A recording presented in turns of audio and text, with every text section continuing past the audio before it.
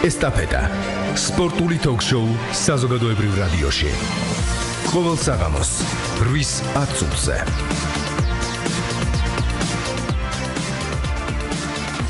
მოგესალმებით, ეთერშია სპორტული ток-შოუ ესტაფეტა, მიკროფონთან ელენე ბილიხოძე. წარმოგიდგენთ დღევანდელი ჩვენი გადაცემის სტუმარს, ლაშა შავდათუაშვილის პირადი, მწვრთნელი ნიკო ბიბილაშვილი. ლაშა შავდათუაშვილი და 2 ოლიმპიური ტატამი დღეს ჩვენი გადაცემის მთავარი თემა. შემოგვიერთდით 240 91 92 240 92 92 კითხვა და მოსაზრება რადიო 1.G-ზე გამოგვიგზავნეთ.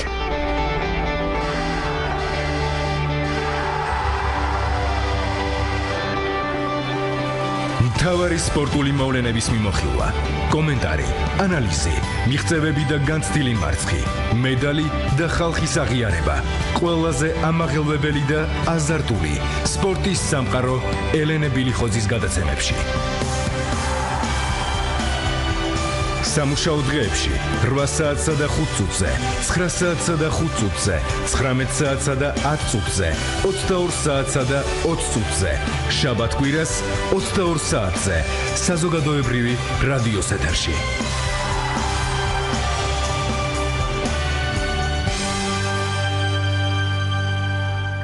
ნიკო, კიდევ ერთხელ მოგესალმებით. მადლობა, რომ ხართ დღევანდელი ჩვენი გადაცემის სტუმარი და კიდევ ერთხელ მადლობა იმ საოცრებისთვის, რაც ლაშა შავდათუაშვილმა შეძლო. ფაქტიურად მან გაიმეორა ბატონი შოთაჩოჩშვილის რეკორდი, როდესაც სხვადასხვა წონით კატეგორიაში ბატონი შოთას მსგავსად მან ჯერ ოქროს და შემდეგ უკვე ბრინჯაოს მედალი მოიპოვა. მოდით ყველაფერი დავიწყოთ თავიდან. რა თქმა უნდა, ვისაუბრებთ რიოს ოლიმპიურ თამაშებზე, მაგრამ მოდით კიდევ ერთხელ გაიხსენეთ დღე, როდესაც ლაშა შავდათუაშვილი პირველად გამოჩნდა თქვენთან. მოგესალმები ელენე, მივესალმები საქართველოს რადიოს მსმენელებს და მინდა მიულოცო პირველი ლაშას წარმატება, მერე ლიპოს წარმატება და საწყენი ის არის, რომ კიდევ ბიჭებმა შეეძლოთ უფრო მეტი შედეგის მოტანა, მაგრამ ესე მოხდა, ძიუდო არას ვიზავთ ოლიმპიადა და უბრალოდ მოხდა ისე, რომ ის მზადების კურსი რაც ჩაიარა და კარგად გაიარა ამ ყველაფერმა, მაგრამ ვერ დადეს ის შედეგი. მაგრამ წინ არის ყველაფერი. რაც შეეხება ლაშას სპორტულ მოღვაწეობას, ლაშა ამ 4 წელმა ისე გაირბინა ოლიმპიადიდან ოლიმპიადამდე, რომ ესე მგონია გუშინ ვიყავი თქვენთან ისე და ისე იმაზე რომ საუბრობ. ლაშა 11 წლის ასაკში მოვიდა ჩვენთან დარბაზში, კობაკურდანიძის სახელობის დარბაზში, სადაც დაიწყო წარჩინებით ვარჯიში, შრომა, როგორც ძიუდოის შეეფერება და ასრულებდა იმას ზედმიწევნით, რასაც ვეუბნეოდი, რასაც ვავალებდი და შედეგიც ნელ-ნელა მოდიოდა. თავიდან კი უჭირდა, როგორც ფიზიკურად სუსტი ბავშვი იყო, მაგრამ მაინც დიდი შრომის ხარჯზე წამოვიდა ნელ-ნელა, დაიმკვიდრა ახალგაზრდებში ადგილი, ახალგაზრდებიდან როგორც მოგეხსენება ძალიან მალე დაიმკვიდრა დიდებშიც და ის დიდი ტრიუმფი, რაც გაგვახარა 2012 წელს, დღეს კიდევ ჩემთვის ძალიან დიდი წარმატება, ალბათ დღეს მივხვდი იმას, თუ რამდენად ძლიერი ყოფილა კიდევ ლაშა, რომ შეიცვალა წონა, ავიდა ისეთ კონკურენციაში, სადაც 73-ში არიან უძლიერესი სპორტსმენები, ძიუდოისტები და იქაც ბრინჯაოს მედლით დააგვირგვინა თავისი ოლიმპიური კარიერა. ყოველთვის ამბობენ, რომ ის იყო გამორჩეული. როგორი იყო პატარა ლაშა შავდათუაშვილი, როდესაც აი პირველი გამარჯვებებისკენ მიდიოდა ნიკო ეს გზა? ლაშა თავიდან წარუმატებელი იყო იმ გაგებით, რომ შეჯიბრზე პირველად სანამ ისწავლი და გამოსვლა სანამ აიღებდა, ასე ვთქვათ, ალღოს აუღებდა ძიუდოს, სულ ტიროდა ხოლმე, როცა აგებდა, განიცდიდა, შეეძლო 2-3 დღე არ გამოსულიყო გარეთ, თავის თავს სჯიდა, ასე ვთქვათ, მაგრამ ეს ნელ-ნელა ეტაპობრივად შეიცვალა კარგისკენ, იმ გაგებით, რომ ლაშა თვითონ დღესაც ეკლესიური ბიჭია, ბავშვობიდანვე სტიქაროსანი იყო, თავის სოფლის ეკლესიაში დადიოდა, ლოცულობდა და ძალიან შემართებით იყო ამ მხრივ რელიგიური მხრით რო ავიღოთ და ეს ყველაფერი მე ესე ვთვლი, რასაც უყურებდი მის ცხოვრებას, ძალიან ეხმარებოდა. სპორტზე რო წავიდოდით ხოლმე აუცილებლად ისე არ ადგებოდა, ისე არ დაწვებოდა, რომ ლოცვა არ წაეკითხა. აუცილებლად სანთელს ანთებდა, კანდელს ანთებდა თავის ოთახში და ლოცულობდა ყოველ დღე რა, თითქმის ყოველ დღე. როგორი იყო ეს ვარჯიშის გრაფიკი? მართალია? მე კი ვიცი რომ მართალია, მაგრამ მოდით კიდევ ერთხელ უთხრათ მსმენელს, როდესაც ეუბნებოდით რომ წადი სახლში, ის ურჩებოდა დარბაზში. რა თქმა უნდა, ეს ფაქტია და ამას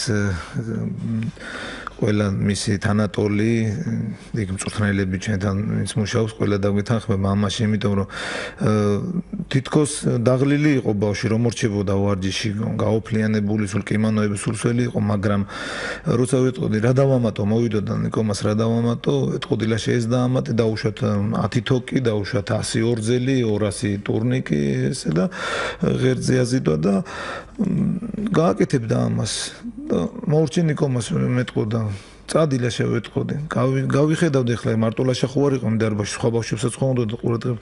გავიხედავდი 10-ის მერე კიდე ადიოდა 20, 30, ანუ კიდე დაამატებდა. მერე სახში რო წავიდოდა, სახშიც კიდე დაისვენებდა 2-3 საათი, კიდე უარესად ვარჯიშობდა და რო ჩამოვიდოდა თვალებზე ვატყობდი ხოლმე, რომ შეშუპებული ხონდა უკვე უძილობით, გადაღლილობით იყო ხოლმე ესისა და როგორ ხვდებით ნიკომას, მაგას მეუბნეოდა ხოლმე და ვიცი და იმიტომ გეუბნები, რომ გააკეთე ისე როგორც საჭიროა. მე ცოტა ხანი გაჩერდებოდა რაღაც პერიოდი, 1-2 თვე. მე ისე გააგზელებდა, ანუ შინაგანი რაღაც ქვეცნობიერი ამბავს არ ასვენებდა. ალბათ დღევანდელია ეს რას წარმატებებსაც აღწევს, ალბათ ზუსტად ის არ ასვენებდა, რომ იცოდა რომ ამ წარმატებებს უნდა მიეღწია. თავიდანვე გრძნობდით ნიკო რომ ეს იყო ტალანტი, თუ ეს ყველაფერი მოვიდა ეტაპობრივად და დიდი შრომით? მე ყოველთვის იმას ვიძახდი ლაშაზე, რომ ყოველთვის ველოდებოდი ლაშასგან დიდ შედეგს და რატომ რო უყურებდი ეს ბავშვი რო შრომობდა ყველაზე მეც აი დიდები ხო ვარჯიშობდნენ ასაკით უფროსები მაგაზე იმაძე 10-ზე მეც ვარჯიშობდა და შრომა კიდე უკვალოდ არ იკარგება საერთოდ ნებისმიერ საქმეში რო ავიღოთ არა მარტო სპორტში ძალიან დიდ შრომას დებდა ბავშვი მიუხედავად იმისა რომ ფინანსურად უჭირდათ ოჯახს არ ქონდათ საშუალება მაინც ვარიგებდი ლაშა რომ კვირაში ერთხელ მაინც ორჯერ მაინც რო წვნიანი ხორციანი რაღაცა კიო ნიკომას მამა ჩემი ყველაფერს აკეთებსო ტკბილეული მიყვარსო ტკბილეულზე შედიოდა მაღაზიაში ანუ ესე რო ავიღოთ ვალზე იღებდა მე მამამისი იშრომებდა გადაუხდიდა და ესე ძალიან დიდი მასში გაჭიროებაში ვინც არის ახლა მსმენელს გონიათ რომ აი სოფელი მაინც ძლიერია და არა კი რა თქმა უნდა სუმთლად ისე არ იყო რომ სუმშიერი იყო მაგრამ რაც სპორტსმენს ჭირდება აუცილებელი ხო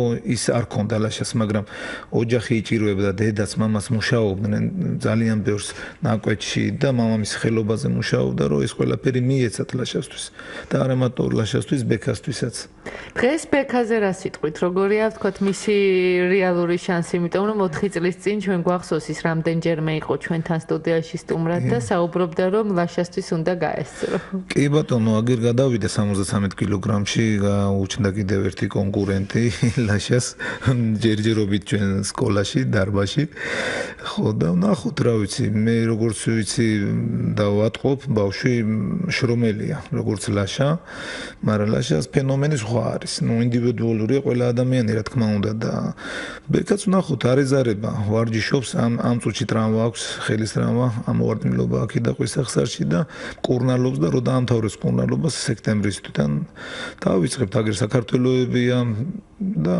ნახოთ დაამტკიცოს ნიკო, მოდით კიდევ ერთხელ გაიხსენეთ აი სალიცენზიო მარათონი, როდესაც ლაშა მივიდა ლონდონის ოლიმპიურ თამაშებამდე. ფაქტურად ეს მოხდა აი ბოლო ეტაპები იყო, როდესაც მან შეძლო ამ ლიცენზიის აღება. კი ბატონო, ლაშა რო გამოჩნდა ახალგაზრდებში პირველი წელი ვერ იჭიდავა, იმიტომ მუხლის ტრავმა ჰქონდა დარბაზში მიიღო მუხლის ტრავმა. ხო და ბოლო საქართველოზე, ბოლო ეტაპი იყო, უკვე დიდებში გადადიოდა, მაშინ გახდა ჩემპიონი. აი აქედან დაიწყო თბილისის ტურნირი მოიგო მე თუ არ ვწდები იაკობაშვილს მოუგო მგონი ფინალი და აქედან მე წაიყვანეს რამდენიმე ტურნირზე და ყველგან შედეგი გააკეთა. ანუ ეს ბავშვი უკვე ამას იმდენი ქონდა ჩადებული ამ პატარა ასაკში, რომ აი მალევე 20 წლის ასაკში რომ ოლიმპიური ჩემპიონი გახდე, წარმოიდგინეთ რამდენი უნდა ჩადო, რამდენი შრომა უნდა ჩადო, რომ ეს ყველაფერი წინ დახვდეს მერე. ის პერიოდი რაც ლაშამ გაიარა იქამდე რომ ისულიყო ოლიმპიადამდე, ხო, ეს არის ძალიან არ ვიცი მე რასაც უყურებდი ლაშას შრომას დარბაში და მე კიდე რომ სბორზე რომ ესმოდა მაგაზე რომ მწვრთნელები იძახდნენ რომ ამდენ შრომობს და გვეშინი არ გადაიღალოს და ისა მე ყოველთვის იმედი მქონდა იმიტომ რომ ლაშამ თავისთავად ყოველთვის იცოდა ყოველთვის აკონტროლებდა ყოველთვის წაღებული ქონდა ხოლმე სბორზე გაკეთებული ხონდა ოჯახში დედამისი უკეთებდა ხოლმე თაფლისგან ყურაგას ერთმანეთში აურევდა ხოლმე ნუ რაც უფრო იაფი გამოვიდო და ანუ 2 ლიტრიანი 3 ლიტრიანი ბანკით და იმას იზოგავდა ხოლმე ნენელა და აი ამითი იღდგენდა რა თქმა უნდა ნუ იქაც ეხმარებოდნენ ხა მე იმას არ ვიტყვი რომ ვიტამინიზაციაც იყო ის მაგრამ თვითონ იცოდა ამ ბავშვმა თავის აი რა ჭირდებოდა დღესაც მასია დღესაც ბოლო დღემდე ვარჯიშობდა ოლიმპიადის წინა დღეებში სანამ წავიდოდნენ 3 დღე იყო დარჩენილი და მაინც ვარჯიშობდა. დამირეკა ნიკომას მოდითო უნდა ვივარჯიშო. წავედით დარბაზში და დილას საღამოს ვარჯიშობდა. დილას საღამოს. ეს არის რა ვიცი ძალიან დიდი ტალანტია მე ესე ვფიქრობ რა. აი დღეს როგორც მწვრთნელს მინდა გკითხოთ, აი კვების ფაქტორი რამდენად დიდია და რამდენად გადამწყვეტია. ხა ძალიან ხშირად საუბრობენ რომ ტკბილეული დამღუპველია თქვა სპორტსმენისთვის. ამ შემთხვევაში ლაშასთვის ეს ერთგვარი რაღაც ის იყო სტიმულატორი. რა თქმა უნდა წეღანაც აღვნიშნე მე რომ როდესაც ბავშვი ვარჯიშობს ჩაერთობა 11 წლიდან უკვე 11 წელი არის სრული ის ასაკი რომ ბავშვს მისცე ეტაპობრივად დატვირთვა ის რომ ის გაიზარდოს უკვე ხო იმას უნდა ყვება აუცილებლად იქ ტკბილიც უნდა იქ ხორცეულიც უნდა ცილაც უნდა ყველაფერი უნდა აბსოლუტურად ამას უკვე ოჯახი და მისი შესაძლებლობა როგორ გაწვდება მაგრამ როცა გადამდგარია თვითონ ბავშვი რომ უნდა გახდეს დიდი სპორტსმენი და ყოველდღე მიდის საუბარი ოჯახში რომ მე უნდა გავხდე ოლიმპიური ჩემპიონი ხო აქ უკვე მე მგონი მშობლის დანაშაულიც იქნება და მწვრთნელისას რომ ხელი არ შეუწყოს ამ ბავშვს ხო ასეთ ბავშვს ანუ ყველანაირად უნდა დაუდგეს გვერდში რომ ის რაც უნდა გაუკეთოს შეძლების და გვარად მე არ ვიძახი 100%-ით მაგრამ 70-80%-ით მაინც უნდა იყოს უზრუნველყოფილი ამ ყველაფრით. აი, როდესაც ჩვენ ვსაუბრობთ ლაშაზე, არ იყო ეს გზა საკმაოდ მარტივი, ძალიან ბევრი იყო თქვა ჯანმრთელობასთან დაკავშირებული პრობლემები და როგორი იყო ეს აღდგენითი ეტაპები. ძალიან მძიმე იყო ელენე, მინდა გითხრა ლაშა როგორც გითხარით ბავშვობიდანვე პატარა წარუმატებლობას თუნდაც ტრავმას რო მეიღებდა, ნერვიულობდა, იმას ნერვიულობდა რომ ის ვარჯიშები ჩაუვარდებოდა. თითქოს გრძნობდა, დღევანდელ დღეს უმიზნებდა, ნათქვამიც ჰქონდა, რომ რამდენჯერმე მაქვს 1-3-ჯერ 4-ჯერ მაქვს, რომ ოლიმპიურ კვაცხებზე ავდივარო სიზმარში. წარმოიდგინეთ, რამ დონეზე იყო ბავშვი, ესე ვთქვათ, მოწამლული, რომ უნდა და ოლიმპიური ჩემპიონი, რომ ის 1-2-3 დღე, თუნდაც 1 კვირა ჩავარდნა, მაგისთვის იყო ტრაგედია. ესე განიცდიდა ძალიან. აი ყველაფერს, მაგრამ მე ეტაპობრივად რომ დაიწყებდა ამ ვარჯიში გამოვიდოდა ხოლმე, მე შეჯიბრს რომ მოიგებდა, მე უფრო და იმატებოდა და იზრდებოდა ესე ნაბიჯ ჩვენი ლაშა. მოდით გაიხსენეთ კიდევ ერთხელ ლონდონის ოლიმპიური თამაში. ჩემთვის ძალიან დიდი შოკი იყო, ელენე მე მაშინ გახსოვთ ალბათ გითხარით, ზღვაზე ვიყავი, ზბორები იყო ერთ-ერთ ოჯახში, ის გორის რაიონიდან არის კალბატონი, ისთანაც ვიყავით. ხო და შუქები ჩაქრა ამ პერიოდში. არ ვიცი რატომღაც ზუსტად იმ სახში ჩაქრა. მეზობლებთან იყო, მაგრამ ის სახში ჩაქრა და პირველ შეხვედრაზე დავჯექი თუ არა უნდა უყუროთ ჩემ მოსწავლეებთან ერთად ჩაქრა შუქი. მე მოვიდა მეორე შეხვედრაზე. და მე თქვი რახან იმას არ უყურე, მოდი და დანარჩენებსაც აღარ უყურებ და ნერვიულობდი ესე გავდიოდი ტროტუარზე, რუსთაველის ქუჩაზე, ავივლიდი, ჩავივლიდი და ყველას იმას ან ტელეფონით მაგებინებდნენ, ან ბიჭები ჟრიამული ეს რომ გამოვარდებოდნენ, ნიკომას მოიგო, ერთი მოიგო, მეორე მოიგო. და ძალიან დამწვარი ვიყავი თან მზისგან. და ჩემპიონი როცა გახდა, მე არ ვიცი ის მომენტი ალბათ რავი ენით აუწერელია ეს უნდა თითოეულმა ადამიანმა თითოეულმა მწვრთნელმა უნდა შეიგრძნოს რა ეს ვერ აღწერა მას იმხელა სიხარულია ძალიან დიდი სიხარული მივიღე ალბათ რა ვიცი რამდენი წლის სიცოცხლე მომემატა არ ვიცი მაშინ ძალიან გამიხარდა რომ უზომო სიხარულია იმას ვერ აღწერენით აი მაშინვე მიიქცია ყურადღება როდესაც თქვა პირველი შეხვედრა მოიგო როდესაც მეორე უკვე მესამე და როდესაც ფინალისკენ წავიდა ეს გზა მაშინვე მიიქცია სპეციალისტების ყურადღება და იგივე ძიუდო საერთაშორისო ფედერაციის საიტზე გაჩნდა კითხვები რომ სად აღმოცენდა ეს ვარსკვლავი.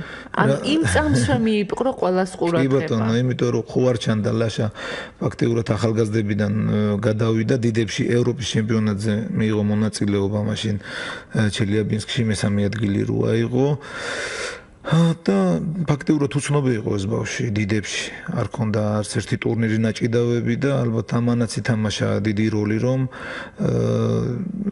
მისი ოლიმპიური ჩემპიონობა ასე დაგვირგვინდა. იმიტომაც ალაპარაკდნენ სპეციალისტები რომ საიდან ოლიმპიადაც ზუსტად მასეთი ფენომენია, ესეთი რაღაც არის რომ ოლიმპიადაზე ზუსტად ისეთები ხდებიან, როგორც ლაშა ჩემპიონები. აი ესეთი ახლად აღმოცენებულები რო იტყვიან ძიუდოისტები.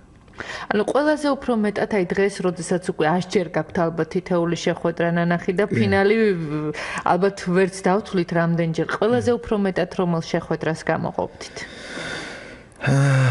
ალბათ ისე ოლიმპიური ჩემპიონობის ფინალს ლონდონის ოლიმპიადის იმიტომ რომ ჩემთვის ეს და მეტად ლაშასთვის და მისი ოჯახისთვის ეს იყო უპირველესი და დარჩება კიდევაც მის მერე კიდე აგენ მესამე აიღო დღეს კიდევ იჭიდავებს ლაშა მე იმედი მაქვს და ვისაუბრეთ კიდევაც ამის თაობაზე რომ ლაშა არ გაჩერდება სანამ ახალგაზრდა სანამ შესაძლებლობა აქვს იმისი რომ იჭიდავს და მე კიდევ ველოდები ლაშასგან ამას და ეს მე დამამახსოვრდა მე ხშირად ავთავ მაგ ვიდეოს და უყურებ ლაშა როგორ ხდება ოლიმპიური ჩემპიონი იმიტომ ის წუთები მთელი ისტორიას ხატავს, მთელი ისტორიას რომ ლაშა არის კიდევ დღეს კიდევ ერთხელ კიდევ დაამტკიცა რომ ლაშა არის ის ძიუდოისტი რომელიც ძალიან ცოტანი არიან სოფლიოში. კი ბატონო, აი ნიკო, როდესაც ჩვენ ვსაუბრობთ თქვათ ამ ფენომენზე, ლონდონის ოლიმპიური თამაშების შემდგომ იყო რაღაც პაუზა. იძულებითი შეიძლება ითქვას, იმიტომ რომ ჯანმრთელობასთან დაკავშირებული უამრავი პრობლემა იყო და რამდენად რთული იყო აი ამ პაუზის შემდეგ დაბრუნება და ახალი წონითი კატეგორიისთვის ფიქრი. ელენე, როგორი სიტუაცია იყო ლაშასთვის ძალიან მტკივნეული თემა იყო, იმიტომ რომ მეგობარი ყავს სამწონაში კიდევ ნოგზარი ტადალაშვილი რომელიც ერთ-ერთი ლიდერია მსოფლიოში ამ წონის შეცვლა რომ გადასულიყო 73 კილოგრამში ეს მტკივნეული იყო მაგრამ როდესაც გინდა შენ გააგრძელო ძიუდო და შენ უფრო უფრთხილები შენ ჯანმრთელობას ხო ამ შემთხვევაში იღებ გადაწყვეტილებას რომ ლაშას რო ეკლო ისევ 66-ში წონა ხო ეს უარეს უზავდა იმიტომ რომ უკვე ისე იყო აწეული წონაში რომ შეუძლებელი იქნებოდა იქიდან დაკლება დაეჯახა იმ რეალობას, რასაც კონკურენცია ქვია, რასაც 66-ში არ გქონდა ეს კონკურენცია? 66-ში თუნდაც აი როდესაც ოლიმპიური ლიცენზიისთვის მიდიოდა. საქართველოში არ ქონდა მასეთი კონკურენცია, როგორც 73-ში რო გადაიწონა. მე ვიტყვი რომ დიდები საქართველო კი მესამე ადგილი აიღო ლილუაშვილთან წააგო ის დიდები საქართველო, მაგრამ მაშინვე თქვა რომ მე თბილისის ტურნირს მოვიგებ. ანუ იმან დაინახა იმ თავისი მინუსი რატო წააგო ის და ზუსტად იმ დიდების საქართველოს შემდეგ მოიგო თბილისის ტურნირი მართლაც და იქიდან დაიწყო აღმავლობა მე ლაშას წავიდა წინ და წინ იმიტომ რომ ეგ არის სპორტსმენისთვის სწორედ მაგას იტყვის ხოლმე ლაშას რომ ჩემთვის ის შეჯიბრი კონკრეტულ შეჯიბრზე იტყვის ხოლმე ჩემთვის ის შეჯიბრის იმ შეჯიბრმა ხო გადაწყვიტა ძალიან ბევრი რამ თუნდაც ახალგაზრდებში, თუნდაც დიდებში, თუნდაც ახლა წონას შეცვლაზე საუბრობთ, წონა რო შეიცვალა და რო არ შეიცვალა რა იქნებოდა. აი რა იქნებოდა რო არ შეიცვალა? მე ვფიქრობ რომ გაჩერდებოდა ლაშა. გაჩერდებოდა, იჭიდავებდა, მაგრამ გაუჭირდებოდა ძალიან დაკლება. აუცილებლად და შედეგზეც აისახებოდა. რა თქმა უნდა უარყოფითად. და მე ვფიქრობ, რომ სწორი გადაწყვეტილება მიიღო ლაშამ, რომ შეიცვალა წონა, მიუხედავად იმისა, რომ იქ მგზარი იყო, მაგრამ აქ საღი კონკურენცია შეიქმნა, მეგობრები არიან, დღესაც მეგობრები არიან და ამას იმან აჯობა თუ მწვრთნელებმა მიიღეს ეს გადაწყვეტილება, ეს უკვე ფაქტის ახეზია და ვიცით რაც ხდება. მე როგორც პირადი მწვრთნელი, ჩემთვის ნამდვილად ერთმანც იცის და მეორემ რომ ჩემთვის არსებითი მნიშვნელობა მართლა არ ქონდა, ნუგზარი წავიდოდა თუ ლაშა წავიდოდა ოლიმპიადაზე, მე ორივესგან მოველოდი შედეგს აუცილებლად და აი ესე გამოვიდა ბოლოს რომ ჩვენი ლაშა გადავიდა 73 კილოგრამში, იასპარეზა წარმატებით და ოლიმპიადაზეც საგზური აიღო და თუმცა რაღაც პერიოდის განმავლობაში ნიკო ალბათ პირველ რიგში თქვენ და თითოეული ჩვენგანი გრძნობდა რომ საკმაოდ უჭირდათ ერთმანეთის წინააღმდეგ ჭიდაობა. ნუგზარის გულისხმობთ. რა თქმა უნდა ეს ფაქტორი მეგობრული ფაქტორი იყო. ვერ ბედავდნენ ერთმანეთთან ჭიდაობას, ვერ უბედავდნენ, იმიტომ რომ მაინც ის რაღაც ბარიერი არსებობს. არის ის რაღაცა, რომელიც ვერ იმეტებ შენ მეგობარს რომ ეჭიდაო. არის შეიძლება ძმას უფრო ეჭიდაო საკუთარ ძმას ვიდრე მეგობარს. არის ეს რაღაცა ვისაც უჭიდავია და ვინც იცის ეს ყველაფერი და ჩახედული ამაში არსებობს ესეთი რაღაცა რომ ვერ ეჭიდავებ. მაგრამ მივიდა იმ ეტაპზე რომ უნდა ეჭიდავათ უკვე და ბოლოს ესე გამოვიდა. როგორც უნდა გამოსულიყო ალბათ. გადაწყდა ესე ნუგზარი ფეხის ტრავმა მიიღო ბოლო გადამწყვეტი ტურნირზე ვერ იასპარეზა კარგად და აი ესე გამოვიდა.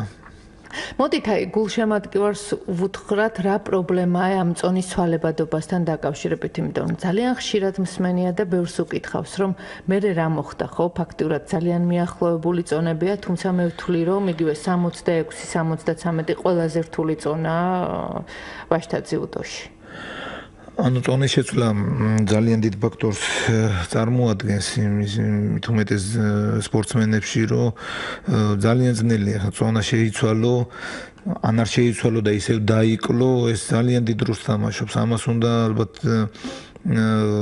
ძალიან დიდი პროფესიონალიზმი უნდა. ანუ პირველ რიგში ლაშაზე ვსაუბრობდით, რომ უნდა შენი თავი უნდა იცოდე. უნდა აიყვანო შენი თავი წონას რო იკლებ. ეს არის ძალიან დიდი ფსიქოლოგიური დატვირთვა. და მე ყოველთვის ურჩევ ყველას და რახან მითხარით ჩვენ მსმენელებს, ვინც უსმენს სპორტსმენი, ძიუდოისტი მოჭიდავე, რომ მისცემენ თავიანთ შვილებს, თავიანთ მოსწავლეებს იმის საშუალებას, რომ დაიკლონ წონა. ჯობია წააგონ, ზევით წონაში იჭიდაონ და წააგონ, მაგრამ დაელოდონ შედეგს, იშრომონ იმდენი, რომ იმ წონაში ავიდეს და დაიმკვიდროს, აი როგორც ლაშამ დაიმკვიდრა ის. 66-ში არ უჭირდა ამ წონით შენარჩუნება და არასდროს გიბრძოლიათ აი ამ დაკლების წინააღმდეგ. კი ბატონო, იყო ოლიმპიადის მერე მსოფლიოზე ხო კარგად ვიცით ლაშას როგორ გაუჭირდა. ეცადა სხვათა შორის, ეცადა რომ შეენარჩუნებინა, მაგრამ ფაქტი გამოვლინდა მსოფლიოზე ძალიან გაუჭირდა. ოლიმპიადამდე არ უჭირდა ლაშას. თავისუფლად იკლებდა. ანუ ის ლიმიტი ამოწურა ლაშამ იმ მომენტში უკვე მსოფლიოზე უკვე აღარ ქონდა. უკვე ორგანიზმი აღარ აძლევდა იმის საშუალებას, რომ დაეკლო კიდევ და გააჩერა. ამოწურა ის და სულ არ გაჩერებულიყო, ხო გადაწყვიტა რომ გადასულიყო. ანუ აქ იმ წონის კლებასთან ერთად ნერვიული სისტემა ზიანდება, ნერვიული სისტემა კიდე ნერვებს აფუჭებს და მე უკვე ხდება ისე რომ უკვე აღარ გინდა არ ჭიდაობა გინდა, არაფერი არ გინდა. ძალიან ბევრი სპორტსმენი მინახია დავიღალი ამ წონის კლებითაო და დაუნებებია თავი. ძალიან ბევრი დიდ სპორტსმენს ვერ გაუძლია ფსიქოლოგიური სტრესისთვის. აი, რამდენჯერმე ახსენეთ სპორტსმენმა უნდა იცოდეს საკუთარი თავიო და მოდით აი თქვენი წარმოდგენით, რამდენად კარგად იცის ლაშა შავდათუაშვილმა საკუთარი თავი? ლაშა იმდენად კარგად იცის, რომ შეუძლია ამაზე სემინარების ჩაატაროს და ანუ ლექციაც წაიკითხოს ამ ყველაფერზე, იმიტომ რომ კვების რეჟიმი იცის ძალიან კარგად. იცის რა დროს რა უნდა მიიღოს წონის კლების დროს, დასვენების დროს რა უნდა მიიღოს, როგორ აქტიურად უნდა დაისვენოს. აი ეს ყველაფერი აქვს გათვლილი. უკვე ავტომატურად ორგანიზმი თვითონ ეს თხოვს, უკვე ის იმ დონეზე ყავს შესწავლილი თავისთავი, რომ რო ვეთქვი ლაშა ეს ხო არა ცოტა დამამდე გუშინი ცოტა მეტი მომივიდა და ვერა ვარ და აი მსუბუქი საჭმელი. აი ესეთი რაღაცები გააჩნია ლაშას. იცის ანუ რომ როცა კონკრეტულად როცა ემზადება, მაშინ უფრო ფაქიზია ამ თემასთან დაკავშირებით. მე ვიძახი როცა არაფერი არ არის და აი თქვა წონა არ აუარდეს, ან არ დაუარდეს. თავის დროზე დასვენება იცის, თავის დროზე რეჟიმი იცის, ანუ რა მოკლედ მინდა ვთქვა, რომ რეჟიმისტია ძალიან. ეს თვითონ ისწავლა თუ თქვენთან ერთად? ნუ რა თქმა უნდა, ჩემთან ერთად, იმიტომ რომ ზბორებზე რომ იყავს ბავშვი, არიგებ, ეუბნევი რა უნდა მიიღო, როგორ უნდა მიიღო. მე თვითონაც იძენს ამ ყველაფერს. ჩემს გარდა კიდე ხო იგებს იქ ზბორზე ხვდება იქ ნაკრების მწვრთნელებია უბნევიან ისე უბნევა და ამ ყველაფერს ბავშვობიდან შენ უდებ რა თქმა უნდა პირადი მწვრთნელი, მაგრამ მე რო იზრდება ეტაპობრივად ამ ყველაფერს თვითონვე ხარშავს ესე რომ ვთქვათ და დღეს თუ არის კიდევ რომელიმე ისეთი საკვები, რომელსაც უგრძალავთ? არა, დღეს აღარაფერი. დღეს ნამდვილად ვეღარ აუგრძალავ, იმიტომ რომ ლაშა ყველაფერს იმსახურებს. კი ბატონო, მსმენელი გველოდება, მოდით მოусმინოთ, გისმენთ, გამარჯობა. საღამოშიდობისა გალბატონო, მოგესალმებით. ნიკო, გილოცავთ რა თქმა უნდა პირველ რიგში და მადლობთ. თქვენი შეგირდის წარმატებას, რა თქმა უნდა, მთელი საქართველო გახარებულია. იმიტომ რომ ეს ბრინჯაო, ვინც ცოტა მაინც ერკვევა, ახლა სოკროს ტოლფასია. და ჩოჩიშვილის ლეგენდარული ჩოჩიშვილის რეკორდი გამეორებულია. თუმცა ამაზე გაჩერება ალბათ ისაუბრეთ და კიდე ისაუბრეთ არ შეიძლება და შემდეგ ოლიმპიადაზეც ეს რეკორდი მე მგონი უნდა გააუმჯობესოს და ადრეს ბევრად ხშირად მithქოს და 2013 წლის 31 დეკემბერში იყო ლაშა სტუდიაში გალბატონებთან და უხარი რომ უფლება არ ქონდა რომ შემდეგ ოლიმპიადაზეც არ მოეპოვებინა თუ არ დაეცა თავისი უმაღლესი ტიტული. ნუ აღმოჩნდა ახლა ეს ხონო აღმოჩნდა ჩვენ და სამწუხაროდ ის სალიკლდე რომელიც ვერავინ ვერ გადალახა, თორე დანარჩენი ვნახეთ რომ ლაშამ ყველა იპონით მოიგო. იგივე სამწუხაროდ იაპონელებმა დაგვიაბნეს ყველა აი ეგრეთ ადამიანს წააგო სამწუხაროდ ხარასავასთან და რაღაც ისეთი ეს იყო ძალიან კარგი იქნა ირაკლიმ რომ ლაშა აირჩია ესეც ვფიქრობდი თუმცა ტატალაშვილმა მთელი შეჯიბრებში გაუსრო და მე ძალიან მეშინოდა აი შედეგის როცა თბილისში ლაშამ გამბაატართან წააგო და შემდეგ ტატალაშვილმა სულთად მოუგო გამბაატარს თუმცა სწორი არჩევანი იყო მაგრამ სწორი არ აღმოჩნდა სამწუხაროდ ფინალი ნუ ადამიანის გასავარდაობით გაიმარჯვა გასაგებია ყველაფერი მაგრამ ის უნდა გაეთვალისწინებინათ რომ მატიაშვილმა რინერს ორჯერ ცხინვალე თეპა ეკრა და გაფშიფრებული თვალების კი ქონდა და უკადრებელი იკადრა რინერმა გვახსოვს უკვე აი ისი ამოუსვა რომელსაც მით უმეტეს ქართველები ვართ ესეთ ჭიდაობაში არ უნდა კადრულობდეს სოფლიოს რვაგზის ჩემპიონი სიცოცხლეშივე მოქმედებაშივე ლეგენდა და მატიაშვილი ღმერთმაქნას რო იყოს პირველი ქართველი რომელიც ეხლა თუ არა შემდეგ ოლიმპიადაზე დაამარცხებს რა თქმა უნდა ყველას წარმატება რა თქმა უნდა ჩვენ კაპიტანს ლიპოს უდიდესი მადლობა ეს ვერცხლის ოქროს ტოლფასი იყო სამწუხაროდ იქ უკვე ფორტუნა არ იყო ის იაპონელი ბევრად ძლიერი უბრალოდ გაუმართლა მეტად და კითხვა მექნებოდა ბატონ ნიკოსთან შემდეგ ოლიმპიადისთვის რომ მოემზადება ლაშა ახალგაზრდა 28 წლის იქნება და ახლობით იმ დროისთვის და თუ გაიმეორა და უფრო მგონია რომ აქაც ოლიმპიური კაი ვარსკვლავზე ეთალღადებული და ოლიმპიადების მედლები უხვად დააფრქვია ღმერთმა და შემდგომში ასე ვთქვათ იყოს იგივე ოქრო ბრინჯაო ოქრო და აი იზავ გააკეთებ თუ არა ანუ თქვენი ცდილობაც თუ იქნება ბატონო ნიკო რომ უბერებელი მიკლოშ უნგვარივით შემდგომიც ანუ 32 წლისამაც ლაშამ კიდევ უკვე ვეტერანი რო იქნება შემდგომ ოლიმპიადაზეც ასპარეზობ და ის ხო საერთოდ საოცრება იქნება კიდევ თუნდაც ბრინჯაო მოიპოვოს შემდეგ აი ეს კითხვა ანუ 8 წელი არ გემეტებათ არა ნუ ეს მინიმუმს ვამბობ კი ბატონო რა თქმა უნდა დიდი მადლობა ესეთი შეკითხვის მადლობა კი ბატონო ბძანეთ ნიკო მადლობა მსმენელს კითხვისთვის დიდი მადლობა რომ ასე გულშემატკივრობთ ეთყობა რომ ძალიან ჩახედულია ეს ადამიანი ძიუდო სფეროში და კიდევ ერთხელ მინდა მადლობა მოუხადო ასეთ ადამიანებს რომ ესენი არსებობენ ესეთი ადამიანები და აი ესე გულშემატკივრობენ ჩვენს ასე ვთქვათ ლომებს რომლებმაც დღევანდელი ოლიმპიადა ესე ჩაატარეს რაც შეეხება ლაშას გააგრძელებს თუ არა ის მე უკვე ველაპარაკე ლაშას ამის თაობაზე სანამ სტუდიაში მოვიდოდი ვისაუბრეთ უთხარი რომ ელენესთან მივდივარ და უნდა ვისაუბრო და ცოტა ვიხუმრეთ კიდევაც რაღაცეები მაგრამ როცა ძიუდოს ეხება და როცა შრომას ეხება ლაშას ეს ყოველთვის ლაშასთვის ეს არის პირველი ცხოვრებაში ლაშა სანამ ასაკი აქვს, სანამ შესაძლებლობა აქვს და ჩვენ ვიცით რომ ეს კონტაქტურია, ძიუდო არ არის გუნდური შეჯიბრება და ერთ ადამიანზეა და ინდივიდუალიზმზეა ჩამოყალიბებული, თუ იქნება იმის შესაძლებლობა რომ ლაშას ღმერთის წყალობით არაფერი არ იქნება ისეთი ტრავმა რომ ის გააგრძელებს შეჯიბრს, რა თქმა უნდა, იჭიდავებს ყველა შეჯიბრს რაც იქნება, რასაც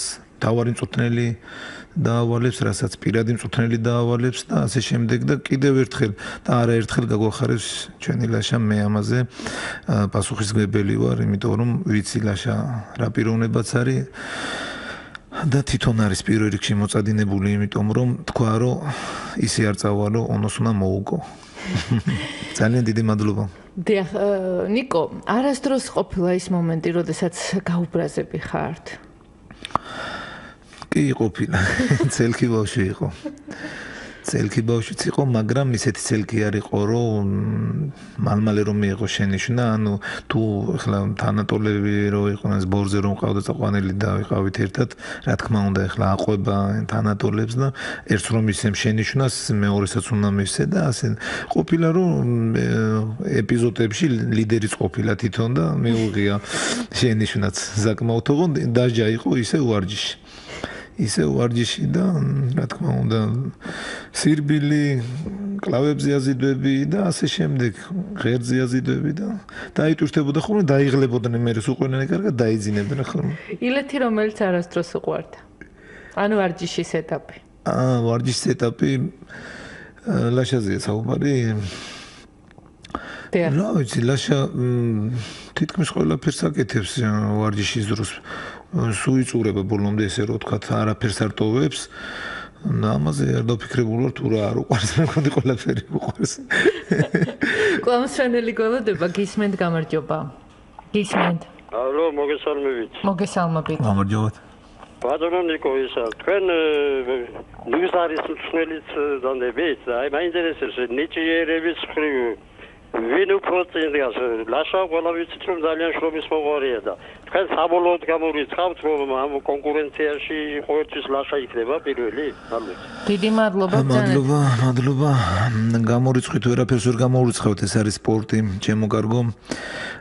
ნუგზარი წეგანაც ვთქვი რომ სოფლიოშია ერთ-ერთი უძლიერესი და არა მარტო საქართველოში და ეს უკვე შრომის ხარჯი, ეს ყველაფერი როგორი შრომებიან ერთიც მეორეც, აი ამაზეა დამოკიდებული. მე არ გამორიცხავ, იმიტომ ორივე ჩემია, ორივე ჩემი შვილები არიან, ესე ვთქვა და ორივესგან დიდ შედეგს ველი და იქნება კიდევაც აუცილებლად ეს ერთმანეთს შეხვდებიან, არ შეხვდებიან, რომელი დაამარცხებს, რომელი უფრო წინ იქნება, ამას ჩემთვის არ აქვს არსებითი მნიშვნელობა. განა იმიტომ რომ ორივე ჩემია და ჩემ ესე ვთქვათ მე ხელწიფება რაღაც. უბრალოდ მე ყოველთვის უპირატესობას ვანიჭებ იმ სპორტსმენს, რომელიც უფრო მეტად იხარჯება, რომელიც უფრო მეტად შრომობს. აი ეს არის ჩემი პასუხი. დიახ, და დაუბრუნდეთ ისე ვთქვათ აი ონოს ფაქტორს. დღეს როგორც ვთქვით, რა იყო ყველაზე პრობლემური და შეეძლო ლაშას რიოში ონოს დამარცხება? დღესდღეობით ჟორეი ონო არის ძალიან უძლიერესი სპორტსმენი ამ წონით კატეგორიაში, ამან უკვე დაამტკიცა ერთ ტურნირზე თავისი ძლიერი, მაგრამ წაუქცეველი და წაუგებელი არავინ არ არის ქვეყანაზე. მე ვფიქრობ რომ ლაშა ჯობდა რომ შეხვედროდა რომელიმე ტურნირზე და რატომ ამასაც გაუსვავ ხაზს, იმიტომ რომ ლაშას ხასიათიდან და გამომდინარე, ესე რომ ვთქვათ, ის მიხვდებოდა თუ რაში ჭირდებოდა იმას კიდე მუშაობა და რამდენად უფრო მეტად, რამდენი პროცენტი კიდე უნდა დაემატებინა ალბათ ეს რომ ყოფნდა ამის მოგება და დაემტკიცებინა კიდე უნდა. მაგრამ არაფერია დაკარგული, მე ვფიქრობ რომ წინ მსოფლიოა, ტურნირებია წინ და ჩვენ ვიმუშავებთ ამაზე აუცილებლად. მე ლაშას ველაპარაკე და უთხარი რომ ჩვენ ისე არ წავალთ თუ სპორტსმენი თუ ძლიერი არ დაამარცხე, ახლა სუსტები ისედაც დამარცხებულები არიან. თავარია ძლიერს მოუგოთ. აი ეს ტრავმების შემდგომი პერიოდი და აღდგენითი ეს ეტაპები რამდენად რთული იყო, ნიკო?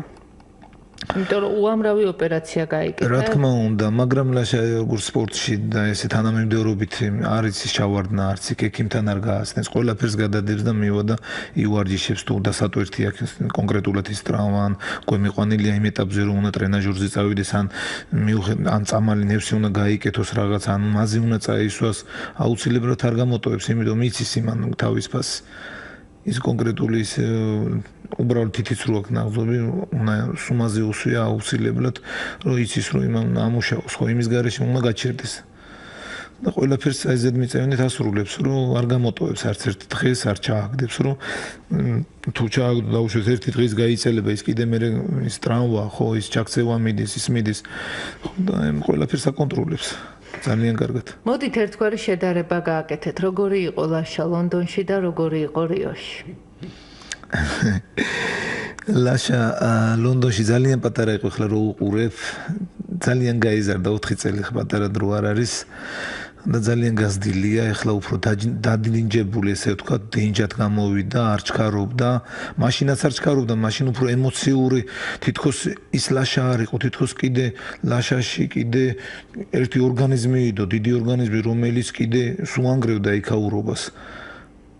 აი ახლა მე ვფიქრობ დღეს რაც გააკეთა ლაშამ ეს არის უკვე იმ დიდი გამოცდილების ხარჯი ეს ყველაფერი უკვე ის უკვე რომ ოლიმპიადა ნაგემი რო აქვს ადამიანს უკვე იცის უკვე იქ როგორ უნდა მოიქცეს და ეს მე ვფიქრობ რომ ეს არის უკვე დიდი გამოცდილების ხარჯი რა თქმა უნდა შრომას არ გამოურიცხავ პირველ რიგში ძალიან დიდია დღეს თანამედროვე სპორტში ფსიქოლოგიის ფაქტორი განსაკუთრებით მაშინ როდესაც უკვე ხარ ოლიმპიური ჩემპიონი თქვენ როგორ დაამარცხეთ ეს პრობლემა ყველამ ვიცით გამვლელი და გამომვლელი შენ მაგარი ხარ შენ მაგარი ხარ სხვათა შორის ამაზე ძალიან ხშირად საუბრობთ ხოლმე რომ აი ამ ყველაფერს არ აქცევს ყურადღებას ლაშა არ აქცევს მე ზედმეტ ჩეკება, ზედმეტ იმას არიან მომენტები არის ხოლმე რომ ჩამოდგებიან და მაგარი ხა ერიდება ეგეთ რაღაც.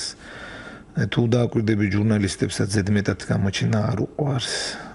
ბოლო პერიოდში ინტერვიუც კი სახვეწარი გაგვიხდა. ხო, ანუ ყოველთვის მაგის დევიზი არის ის რომ როცა ხარ წარმატებული, მაშინ ხარ და ყველა მაშინ მოდის და როცა აგებს შეჯერს მაშინ არავინ არ მოდის შენთან ესე არის ცხოვრებაც მასია როცა რაღაცას წარმოუადგენ ხარ და მოდიან შენთან და როცა არაფერი ხარ 1000 იმას იძახდნენ რომ ლაშა აგერ მანქანი დადის, კაი მანქანი დადის, აღარ ვარჯიშობს, აგერ თუ არ ვარჯიშობს მოდით მთლიანად შეაფასეთ წლევანდელი ოლიმპიური სარბიელი ფაქტურად დღეს ბოლო წონითი კატეგორიის გამარჯვებული გამოვლინდება და ტედი რინერი ოლიმპიური თამაშების ნახევარფინალში გავიდა და ზედიზედ მეორედ შეეცდება ოლიმპიური ჩემპიონობა. მოიგო სამწუხაროა რომ დღეს ადამიანმა წააგო და ესე ორი მედლი დასრულდა ჩვენი გამოსვლა. ვარლამის გამოსვლა და მთლიანად ოლიმპიური თამაშები. პირველ რიგში მაშინ ლაშაზე ბევრი ვისაუბრებთ, მე მინდა ვარლამის მის მწვრთნელ გურამ მოდებაძეს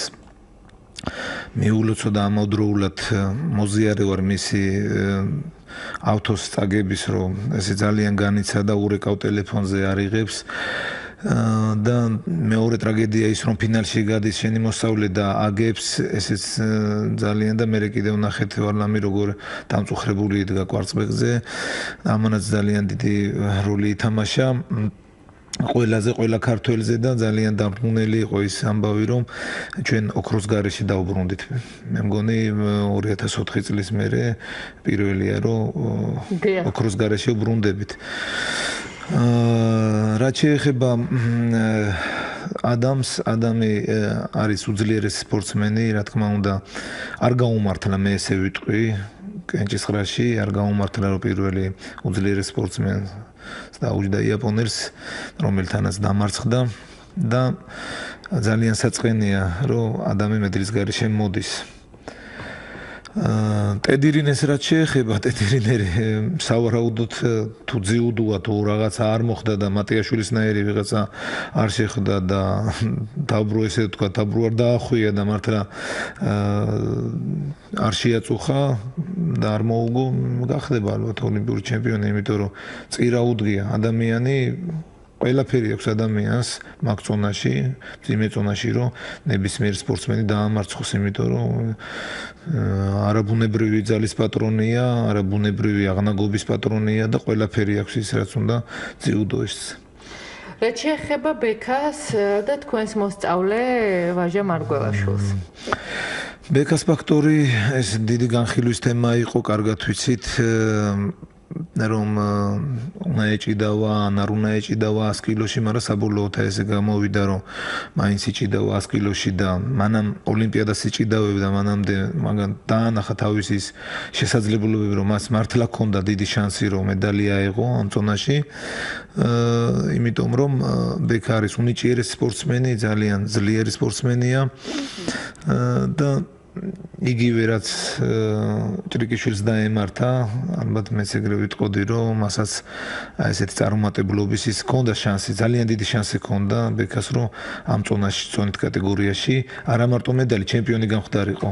100 კილოგრამში, კი, ძალიან დიდი პოტენციალი ჰქონდა, მაგრამ როგორც ვიცით, ოლიმპიადა, ფორტუნა ის როგორ გაუმართლებს, როგორ ფეხზე გაიღვიძებს დილით და ასე შემდეგ. და რაც შეეხება ვაჟა მარგველაშვილს, ვაჟა მარგველაშვილი იმდენად ახალი ძიუდოისტი, ახლად გამოჩნდა ევროპის ჩემპიონატზე, რომელმაც ცხელ ოლიმპიურ ჩემპიონს ჯერ თბილისში ზლია და მერე ევროპაზე იტალიელს ესე იგი ძალიან ემოციებით იყო დატვირთული, მე ესე ვიტყვი, ძალიან იმოქმედა მარგველაშვილზე ამ ოლიმპიურმა თამაშებმა, ესე უცბად ევროპა, ესე უცბად მერე ოლიმპიადაზე წასვლა. მე ვფიქრობ, რომ ზედმეტი ემოციებისგან ვერ გაიხსნა და ვერ იჭიდავა, თორე ვაჟა არის ამ წონაში ერთ-ერთი უძლიერესი, არა მარტო ევროპაში, არამედ მსოფლიოში და ამას დავამტკიცებთ კიდევ ერთხელ. მე ამის პირობას ვიძლევი. კი ბატონო, პაპინაშვილი. ფაქტურად მან შეძლო ქართველთაგან იაპონელის დამარცხება, მსოფლიოს მოქმედი ჩემპიონის. აი ზუსტად იაპონელი რო დაამარცხა, აი მაშინ გაგვიჩნდა დიდი იმედი, რომ ამირანი არ დარჩებოდა მედლის გარეშე. ძალიან დიდი იმედი გააჩნდა ყველაში, მაგრამ მოხდა ისე, რომ მაგასაც ვერ გაუმართლა. კი ბატონო, მობილური გვირეკავს მსმენელი, მოდით მოვსმენთ, გისმენთ, გამარჯობა. გისმენთ. მოგესალმებით. მოგესალმებით. მე ესა მაინც რაღაც უკმაყოფილების ზომა დამეუფლა, იმიტომ რომ ჩვენ შეჩვეულები ვართ ძალიან და ეს ორი მედალი ძალიან ცოტაა ჩვენთვის. ჩვენი პოტენციურად უმეტი შეგვეძლო, რა თქმა უნდა. იმიტომ აი სათავებიდან რო დავიწყო, აი ძიმეტონა იყო დღეს, სამწუხაროდ მე ვერ უყურე და აი თქვენთან მინდა ინფორმაცია რო რა მოხდა. წააგო ქრუაშვილმა პირველივე შეხვედრა და მაკრო წააგო, მაგრამ სამსახურებრივი მოვლენების გამო ვერ უყურე. აი ჩვენ აი ძიმეტონებში, აი ფარნაოს ჩიგულაძე, ავთანდი ეს ანზორ კიკნაძე, ანზორ ქიბროტაშვილი, სულ საბჭოთა კავშირის ძიმეტონებში ქართველები დომინირებდნენ და ერთ-ერთი ლეგენდარულ გეზებს, ვისაც ვისით ეშინოდა ეს ფარნაოს ჩიგულაძე იყო. სატყენიარო ადრე გარდაიცვალა. და აი რომელ ადგილზე გავიდა ოქროაშვილი ბოლო, აი ჯერ არ დასრულებულა ბატონო შეჯიბრი და მან პირველივე შეხვედრა იაპონელ სპორტსმენთან დამარცხდა ბატონო და გამოეთიშა. რაც შეეხება ჩვენს მძიმე წონოსნებს, ისინი ნამდვილად ლეგენდები იყო, ვინც და ლეგენდებად რჩებიან, ვინც ჩვენმა მსმენელმა ჩამოთვალა. რა თქმა უნდა, დიდი მადლობა. და აი ჩვენ საუბრობდით ისევ ოლიმპიადაზე და ერთი ძალიან მნიშვნელოვანი ფაქტორი ვლადიმერ ნოცუბიძე, რომელიც ნამდვილად ყოველთვის ვიტყვი, რომ ჩვენთვის და ქართული ძიუდოსთვის ეს არის ძალიან კარგი, როდესაც ოლიმპიური თამაშების პირველ ფინალს მსაჯობს ქართველი. რა თქმა უნდა. ძალიან ნიჭიერი მსაჯია, რა თქმა უნდა. დიახ. და ძალიან საამაყოა, რომ ქართველი მსაჯი იმედია ბიჭებისთვისაც, ხალხისთვისაც, რომ აქამდე არ იყო. ქართველი მსაჯი უნდა ყოფილიყო, იმიტომ რომ 2004 წლიდან ძალიან ბატონმა ილაპარაკა, რომ არ მოელოდა შედეგს, მაგრამ აქამდეც უნდა ყოფილიყო მეოთხე. დიახ. ფაქტურად ნელ-ნელა დასრულდა ჩვენი გადაცემა და მოდით აი რა სიტყვით ბოლოს, ვინ არის ლაშა შავდათუაშვილი? მე ესე ვიტყვი, რომ ლაშა არის ერთ-ერთი ქართველი, ვაჟკაცი ქართველი, რომელიც არაერთხელ კიდევ ერთხელ ააჟღერებს საქართველოს ჰიმნს. ერთ-ერთი სპორტსმენი, უბრალო ქართველი, უბრალო ქართული ოჯახის შვილი და წესიერი პატიოსანი სპორტსმენი. მსმენელი და მოკლედ ბრძანეთ თუ შეიძლება გისმენთ. ამწუჩივე, ჩემო ელენე, ამწუჩი გენცელე ვის არ დავრეკე და ვერავინ ვერ მითხრა. დღეს რაკნა ოქროაშვილს. წააგო ბატონო, პირველივე შეხვედრა წააგო სამწუხაროდ. მადლობა რომ იყავით ჩვენთან ერთად. ძიუდოისტთა შეჯიბრი დასრულდა, თუმცა დღეს გამოვა ლიუბა გოლოვინა, გამოვა სიგრძეზე მხტომელი ბაჩანა ხორავა, საზოგადოებრივი მაუწყებელი ამ პაექრობებს შემოგთავაზებთ პირდაპირ ეთერში, წარმატება ბაჩანას, ლიუბას და მე მჯერა რომ ეს მარათონი გაგრძელდება. მადლობა რომ იყავით დღეს ჩვენთან ერთად. ნიკო ბიბილაშვილი იყო ჩვენი სტუდიის სტუმარი. მე უკვე 22 საათსა და 20 წუთამდე გემშვიდობებით და გპირდებით, როგორც კი ჩამოვა ლაშა შავდათუაშვილი, ის უკვე იქნება ჩვენი სტუდიის სტუმარი და თავად ისაუბრებს აი ემოციის შესახებ, რასაც ეს რეკორდული შედეგი ჰქვია.